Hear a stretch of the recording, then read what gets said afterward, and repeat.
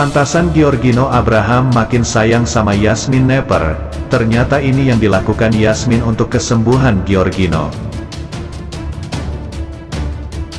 Pemirsa, bersama channel saya Devan Official, kami hadirkan kabar terkini, terpercaya, teraktual, tapi sebelum lanjut, jangan lupa untuk like, komen, subscribe, dan jangan lupa pula, aktifkan lonceng notifikasinya, agar tidak ketinggalan berita-berita terkini dari channel saya Devan Official.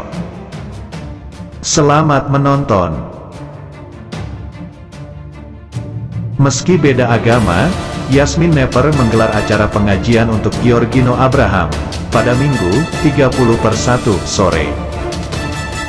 Seperti yang diketahui, Giorgino sekarang lagi dalam tahap penyembuhan COVID-19. Tangis Yasminnapper pun pecah saat acara berlangsung. Lantas pada kesempatan tersebut Yasminnapper pun mengungkapkan alasannya mengapa ia menggelar acara pengajian untuk Giorgino Abraham.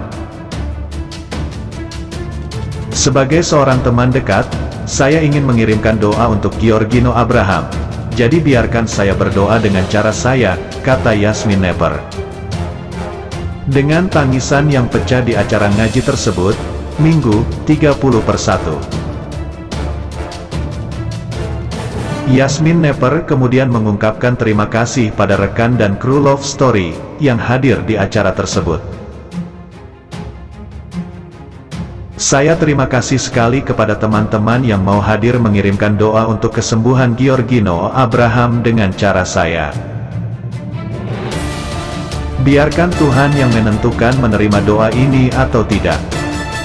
Tapi saya memberikan doa yang terbaik untuk Giorgino Abraham, ujarnya dengan suara terisak-isak. Sebagai seorang sahabat, ia juga berharap acara ngaji ini bisa melapangkan jalan Giorgino Abraham menuju kesembuhan. Saya minta maaf, kita tidak tahu kesembuhan itu kayak apa sampai kita nanti sampai di sana. Tapi biarlah kita semua mengirimkan doa supaya Giorgino Abraham diberikan kesembuhan, jelasnya. Selain itu, Yasminnapper juga merasa yakin bahwa doa yang ia panjatkan bersama orang-orang di acara pengajian itu akan tersampaikan dengan baik ke Giorgino Abraham. Kami percaya bahwa doa itu bisa tersampaikan dengan segala macam cara. Terpenting sampai pada tujuannya, pungkasnya. Saat pandemi COVID-19 melanda hampir seluruh negara, termasuk kita yang ada di Indonesia, semua orang dianjurkan untuk selalu menjaga kesehatan dan terus berikhtiar.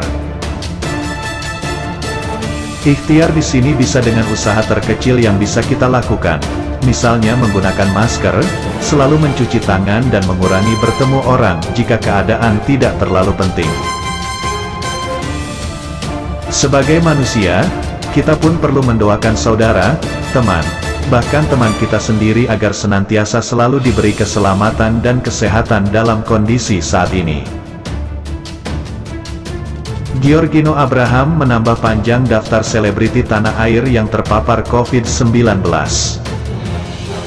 Minggu, 30/1, aktor 27 tahun itu mengabarkan bahwa ia akhirnya kalah juga dengan serangan virus corona yang tengah mewabah di Indonesia ini.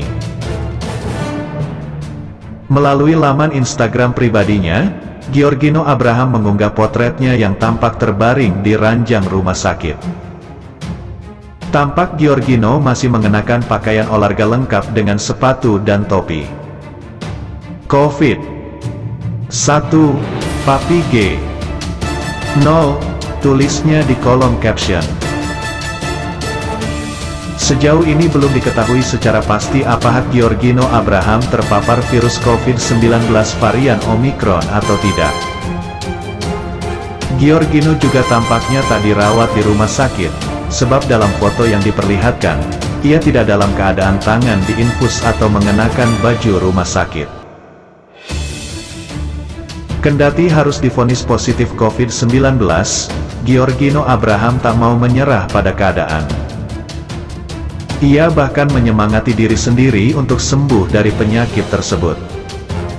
"Aku akan kembali dengan lebih kuat," kata bintang film tersanjung The Movie tersebut dalam bahasa Inggris. Pun melihat unggahan di Instagram story-nya, Giorgino memperlihatkan momen saat sedang melakukan panggilan video dengan para kerabatnya.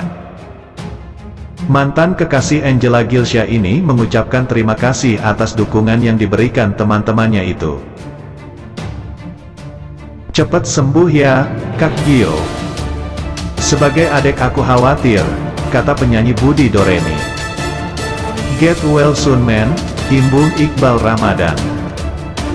"GWSBB," tambah Erika Karlina. "Negatif Sungino," kata Hana Saraswati.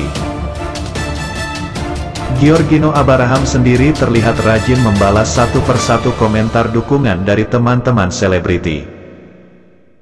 Para penggemar juga tak kalah khawatirnya dan berharap agar Giorgino bisa segera pulih dan kembali menghibur mereka.